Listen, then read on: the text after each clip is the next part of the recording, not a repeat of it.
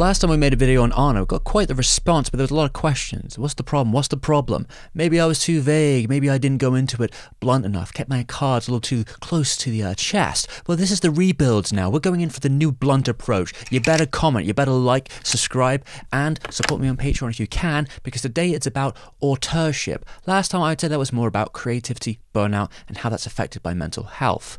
But what happens when you get to the other side of it? When you become a massive success, you could do no wrong, and you're considered a creative genius in the world of animation and live action film. Well, that's usually what you call an auteur, but that in itself is a big fat lie, and we're going to get into exactly why today. Japanese anime has depended on the fantasy of auteurism made up by Toshio Suzuki. That's why Miya-san and I became directors. There were many directors who were better than me. I could not have become a director without the fantasy of auteurism. It is nothing but an exercise in branding, just like the title, huh? You see, Anno is a disciple of Miyazaki and thus Suzuki, and he's been happy to take this concept throughout his entire career and use it to his benefit. You see, Suzuki's bringing it as an alleged fan of kaiju cinema, and he's brought it from the perspective of someone who was at one time a publisher, producer, kind of tabloid area. It's all to him a selling tool. And even before he met them, Anno's always had kind of the eyes of an auteur, especially when we think about Return of Ultraman. So there was an Anno dispute on the set of Return of Ultraman. Anno promised he would edit the film during the holidays, but after the holidays he said, "Sorry, I got drunk with my friends." Other staff discussed the problems with Okada, who was then the head of Daikon, and they wanted to fire Anno. Especially Akai, who had done most of the production on that tokusatsu. He was pretty angry. Okada then apparently fired Anno at a cafe, and it said he didn't move an inch in that cafe for about half a day. So Okada's perspectives aren't usually the most trustworthy in the world, but Akai has confirmed this in his own little interview, where he said Anno called it my film. He took ownership for something that he didn't do much for, but leave them in a complete mess. So, at the end of the day, I'm afraid the reality is no match for the legend. And when that fan film is coming to Amazon Japan, it's not going there because Akai has a new project to promote. No. There's only one person in this story who could have made that happen on an official platform. And I think we all know who that is. Now, look, I'm not saying this is some kind of malicious thing, but it is very calculated. And it is there to create an internal narrative that is compelling to the audience. It draws them in. So now, let us talk about Shin Ultraman and the many other people in that production that made it possible. And then eventually we'll get back to Anno. I mean, come on, he's not going anywhere. You can wait. Come on. Right. So, I mean, if you're looking just for my basic thoughts on Shin Ultraman, I liked it. I thought it was pretty cool. It's not like Shin Godzilla. I mean, I think maybe aesthetically it is, but the kind of story it's trying to tell is much different than doing something similar to a prior movie. It's trying to do something similar to the whole TV show, trying to condense a lot of story in there, which makes it probably a bit more niche. I think the character in South Ultraman is much more niche than Godzilla to begin with. You know, he's the guy from space. He accidentally bodies a man, and then he becomes that man, and now he is defender of Earth from giant kaijus and aliens and such. That is the story of Ultraman, if you didn't know.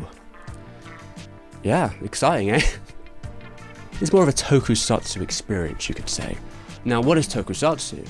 Well, in Japanese that means special effects, or it can be kind of like a special film. Usually those are films pioneered around the time of Godzilla in 1954 that have pretty big special effects. The reason that film basically exists is because, well, big old rubber suits is a lot cheaper than doing stop motion or other animation techniques, and it was a way to create the illusion of these sort of ideas through miniatures, through explosions, through these big heavy suits that people have to wear, through the angle of the camera making everything seem lower and smaller, and that's all crazy stuff happening, right? You know, you've got a set everywhere, everything's going down. Look at the amount of people on set. You got A, you got B, C, D, he's here, and E, F, G. H.I.? I don't think it goes much further than that. And Shin Ultraman is still the same at its core, but now let's get into Shinji Higuchi, the actual director who has years upon years of tokusatsu experience, and he worked his way all the way up from special effects director to now actual live action director. He's also one of Anno's oldest colleagues, They met because of that Return of Ultraman short. It is through Ultraman that the bond they still have today was formed. Even though he had nothing to do with that fan film's production, he has quite a lot to do with the Shin production. Shin Godzilla, Higuchi was really the general director of that film. He was on set the whole time, and Anno was bad with the crew, and he had a very stressful time, and he wasn't there in person most of the time because of that. Higuchi kept the peace though. At that point, Anno was closer to like a special effects director, working on the digital side.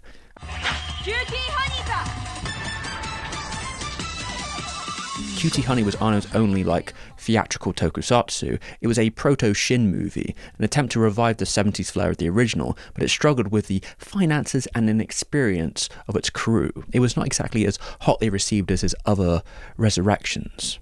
These newer movies would not have been possible without Higuchi's team and their decades of experience. There's no other way around it. This wasn't an auteur experience. Those shows stunned me and kind of messed up my life. Until I became an adult, to my generation, Ultraman represents the future. The original series was an aspirational fantasy. It was an era of the Japanese economic miracle, from the Olympics to the industrial strength of Japan's manufacturing. There was reasons to be optimistic about the future. Shin Ultraman plans to revive the spirit of the original series, with that philosophy of the dreams of children. But now it's kind of trying to balance it alongside the more grounded, what if kaiju were real approach of the prior Shin films. Of course, things are going to change when you go from an episodic TV show for children to a big theatrical production. And there's a sort of give and pull between the new ideas that Higuchi wants to do and the old ideas Anno is set on. So I think that maybe the balance was somehow the conflicts between myself and Mr. Anno, or the difference in terms of how we approached it. We found a balance there. So the film itself was announced in 2019, around the summer, hoping to get out in 2021 sometimes, but because of COVID, the film itself became almost as big as Ultraman, with about 2.5 years of splicing it together, and it's quite the commitment when you think of it like that. I haven't done a production myself that's went longer than like 11 months, and that was kind of a hell. With Shin Ultraman, it was made during COVID, and the release date kept getting extended, so we had a lot of time to work on the CG for Shin Ultraman, and keep improving it. In terms of Japanese film CG, it was probably the most amount of time, maybe even more than the States, because the time can be limited. I was able to work on Ultraman to my heart's content, and that was something really satisfying to me. There is far more leeway than the original show ever had, where you had to work all night. The charm of its handcrafted ingenuity, though it cannot compete on the scale of international productions, it doesn't really need to, because the imagination is so boundless. It's all about the ideas and the fast experimenting of young people trying to do anything they can. There is no grand vision, it is all trial and error through a compromised shooting schedule. Tokusatsu is one of the most insane collaborations because so many pieces are needed to make it work. And if they don't, the entire thing's going to fall apart. All it takes is one row with a special effects director.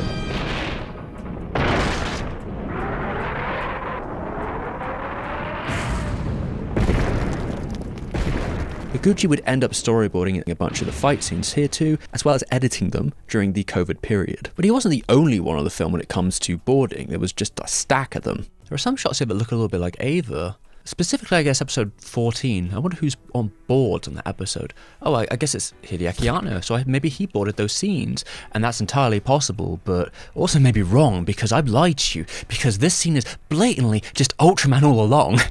Specifically Akio Jisoji. And it's true that Anno does wear his influences on his sleeves at times, especially when we're talking about this fella. When he comes into the world of Ultraman in episode 14, it changes the game visually. And while the episode is quite silly and it has kind of a strange message behind it, it is always striking aesthetically.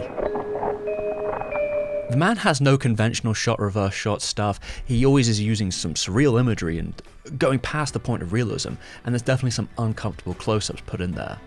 He'll always point the camera where the hell ever he wants in the scenery. And that's what makes his stuff pretty endearing. And I believe the director and writer agree. The film takes this approach to heart, even using iPhones to try and push the obscure angles to the max. However, Jisoji was not alone. To make a tokusatsu takes a very large crew behind you, and they were all working at Tsuburai's productions. Ultraman was based off some initial concepts from Eiji Tsuburai himself, and they were unused stuff from mainly Ultra Q, and they were there to try and get some use out of these old Godzilla sets. While he wasn't on the front lines, it was his studio, and he let those young staff just try things out. So for example, the original designer, To Narita. There is a story behind this painting here from 1983. But this was what he wanted the design of Ultraman to originally look like, but was harpered by what the production wanted at that time. And Shin is now basically trying to resurrect that original intention, really with a lot of his designs, because it wasn't possible to create them one-to-one in the 60s. So for example, Sarab, that was a design that Anno really took some interest in because that's one of his favourite episodes. On top of that, they would full scan the original Ultraman suit actor Bin Furaya, because his unique proportions were just so fundamental to the look of the character. They couldn't get away from it. That time code, step inside the zone. Hit them hard. I'm coming back with a blast. I'm coming back with a blast. I'm coming back with a blast. Hit that elephant, that's the lean. I'm getting vodka on this spot like my lubricant. I have a dream. Instagram will be the number one, the tendency. R to the E to the A to the K to the E to the R. You see, now eat the greatest. So fantastic, yeah. Wherever there is danger, I'll be there. You got Sadao Isuka. This guy was an optical effects master when it came to the Spacium Beam and many other tokusatsu stuff. He did all that by hand with inks on paper that were then processed through film, and he kept doing that for his entire career, although he was never really credited during the Ultraman period because of some bureaucracy. But he is credited for his work in Shin Ultraman, specifically in recreating the Spacium Beam like he did back 50 years ago. Although, allegedly, he never really was too bothered about not being credited because it was all about the final product to the people who were working back then.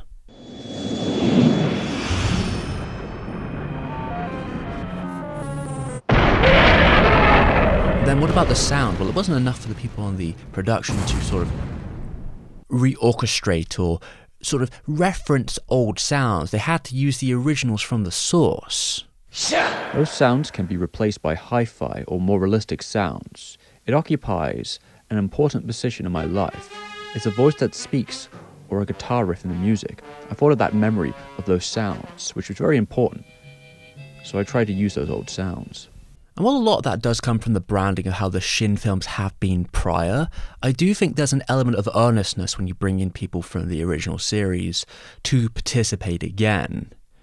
It feels a little more authentic, especially with Higuchi's words here.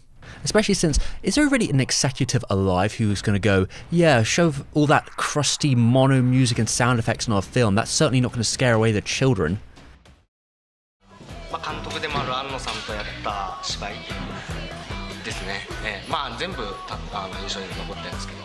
One of the most underappreciated people in the production has to be Ikki Todoroki. While he first met Anno as a fan, he then became his assistant and has worked his way up from there, now becoming a deputy director.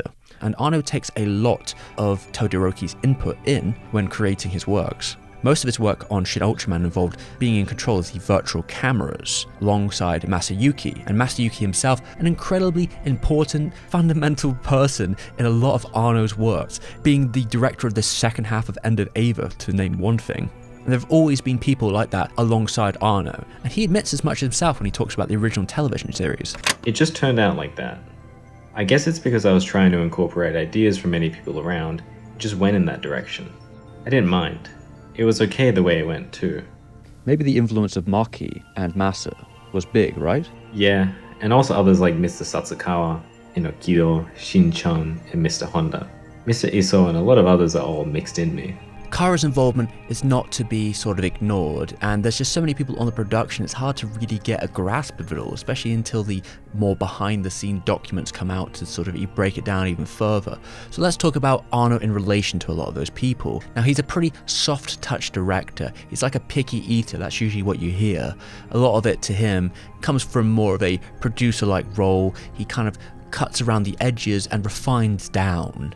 You know, like an editor, and he was the co-editor on the production. And yes, he does have quite a lot of credits on here, specifically being the only one credited for screenwriting. But knowing what I do about Anno's prior productions, when it says one person, it just means a bunch of people are uncredited, because I know for a fact that Higuchi would have been involved considering he was bringing ideas to the table, and Ikki Todoroki is always involved in the screenwriting process as feedback, considering he's seen as that fan perspective. There are usually also a creative assemble of other people who will be consulted and brought back and forth on that scripting process. So basically, back to the authorship angle, it's always about taking credit for work that isn't all your own. And how could we forget about the original series, as Shin Ultraman takes about 5 episodes of it and turns it into its narrative. And a lot of critics have talked about how it felt episodic to its detriment. But it is more about how they connect all those pieces together.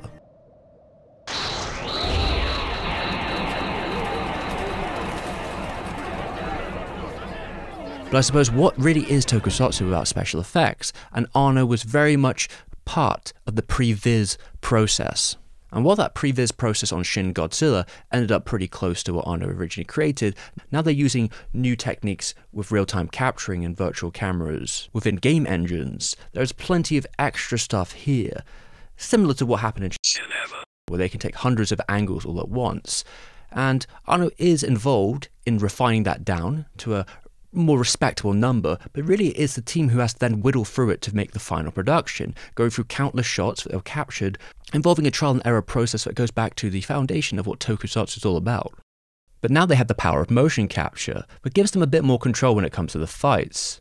They don't have to necessarily worry about the struggle of wearing big heavy old suits that might obscure your vision, just tight lycra I guess. Yes, this also lets a 60-something anime director take part in the process, in a way where he can refer back to himself and his youth for subtle marketing, because Shin Ultraman is a product of Anno's brand. When you look at Shin Ultraman, he wants you to think Anno. And what better way to do that than put up the motion capture yourself? And it goes back to the narrative of fanboy to visionary, how dreams do come true. You even see that in his own exhibition. And that is the auteur vision they are literally selling you. But Anno isn't the only one who takes the motion capture on. He can't do all the stunt work. So the character animation supervisor, Shuhei Kumamoto, is the one that did most of the choreography and figuring out how these kaiju battles would work. It's really on them and the team. Even if they start with some of Anno's storyboards to sort of figure out the key poses, a lot of it afterwards is mixing it with the previous and seeing what works. But when it comes to editorializing the film, you sometimes see this talked about in terms of the authorship. It's brought up in this movie article where they are comparing 3 different groups. We have Anno the auteur, we have the tightly knit group of Godzilla, and then the Marvel-led films, which they see as kind of a corporate version where a lot of the heavy work is offshoot onto the post-production crew at a poor wage, with very little control by the creative visionaries. Now, I don't necessarily disagree that that's what happens, I guess, in the Marvel method, but I don't necessarily also think you can't see a lot of those criticisms applied to either of those others, because when it comes to Toku or prior anime, it is definitely the poorly paid people towards the end that are the ones that have to do most of the heavy lifting. And Ultraman has the luck of time on its side strictly because of COVID. It could have been much more rushed. Really, I see these productions all kind of in the same corporate landscape. The only difference really is how much money were they given and how much control do they get because of that. We immediately ran into a practical problem. We didn't have as big a budget as those American MonsterVerse films, so we couldn't really destroy the world like they did. We tried to compensate by coming up with a uniquely appealing screenplay and really interesting characters. Well, some of the reviewers weren't able to see the political context here, like in the prior Shin movies. I think there's definitely a lot of contemporary commentary going on here, especially when it comes to the fear of invasion all over it, and the geopolitics of alliances and conflict. Japan is constantly looking for a way to one-up, and maybe you can even see that with them increasing US budgets of recent years. But even then, the pressures of having an Ultraman-like figure, some sort of protector, brings a lot of attention to the other nations. Interesting how they can balance that while also being authentic to the original series. Sure, there's a bunch of referencing to it. In fact, one of the key ones is done in such a thematically potent way, bringing it all back to Ultraman's core concept. The ending isn't a big fight between an ultimate weapon and Ultraman edging out a victory. It's a victory of mankind's ingenuity. It's an inspiring message that could be read as a rejection of the great man ideal, or auteur itself, all in favour of the collective fighting together to achieve the unachievable, very much reflecting the tokusatsu production method. Although aesthetically, that final image calls back to Gunbuster, and when we fall back into that branding idea, because it needs to relate back to Anno's history. And you can see this again in Shin Kamen Rider's original trailer. They're shooting in Ube. Is that because it reflects Anno's soul, or is it just to benefit that old industrial town? Has this simply become a signal that you are now watching an Anno movie? It's part of that narrative that some people like to spin.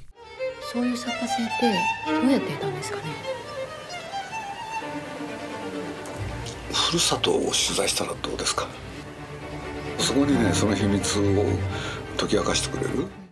So, I think this is about time that we reveal that Anno is the marketing supervisor, of course, of the Shin universe, especially when it comes to the newly announced Shin Japan Heroes universe, which is selling you toys, tie-ins, and novelty bars at your expense, which are all built off this kind of insincere version of Anno's narrative. But it all kind of worked, didn't it? I mean, Shin Ultraman has the biggest box office of any Ultraman film ever, and it's also brought a whole new generation to the tokusatsu that probably wouldn't have been interested if Anno's name wasn't like plastered on it. And it worked on me too, because I watched the original series and watched this movie and made the video about it, and I don't regret it. And now I know the beautiful story of episode 2 of Ultraman, where he just genocides a whole entire race, because he can. Rest in peace, Bolton. 1, 2, 3. We could also talk about how there is a spin-off revival brought back by Higuchi here. Ultra Fight, as it's known, will be put on the Blu-ray as an incentive to get more of those physical releases. And there are some episodes of this on their official website, and it's kind of cute how they've taken footage from the film, they've turned it 4:3 and made it look like stock footage, changed the colours, added noise. But really this comes together when it gets to the original content, where they start using Unreal 4 engine with real-time rendering and mocap, and try and just emulate the process of a cheap stock 70s tokusatsu. And they just go absolutely absurd with it. You know, they capture that style right to a T, which means you get all the camp and absurdity you can imagine. This is basically just Toku wrestling. I mean, look at this. And now he's staring him down. What's this fella gonna do? Oh my God! There's 2 of them! There's 2 of them! There's a fake Ultraman! Oh my God, what a kick! Good Lord, what a crash!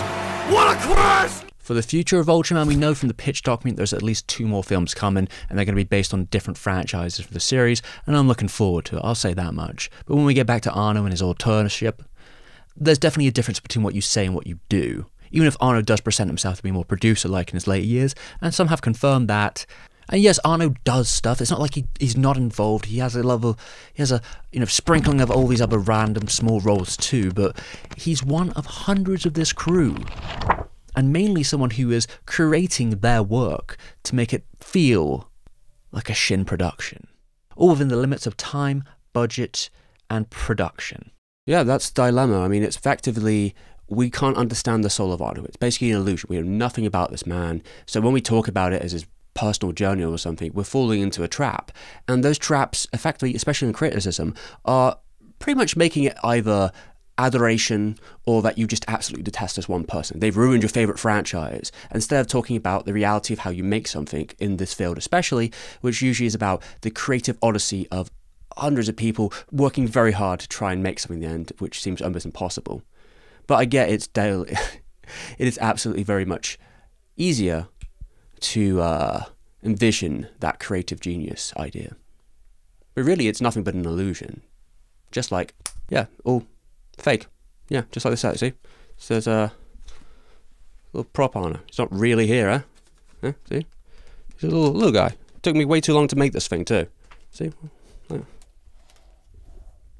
Yeah, like, what are you gonna do to me, huh? Not so tough now, are you?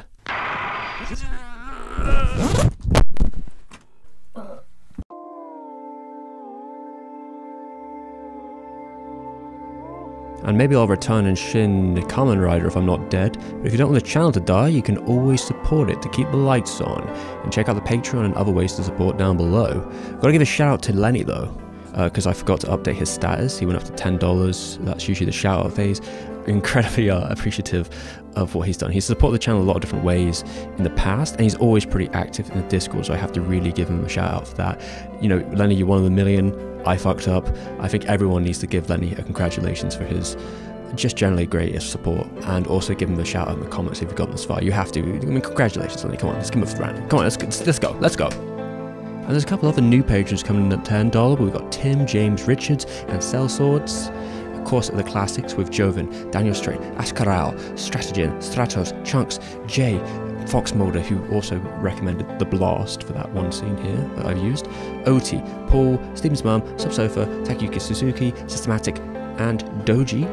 Now, Speaking of Patreon stuff, I did a poll ages ago for the next Ghibli video, and I think it's about time I sort that out. So Princess Mononoke should be up next.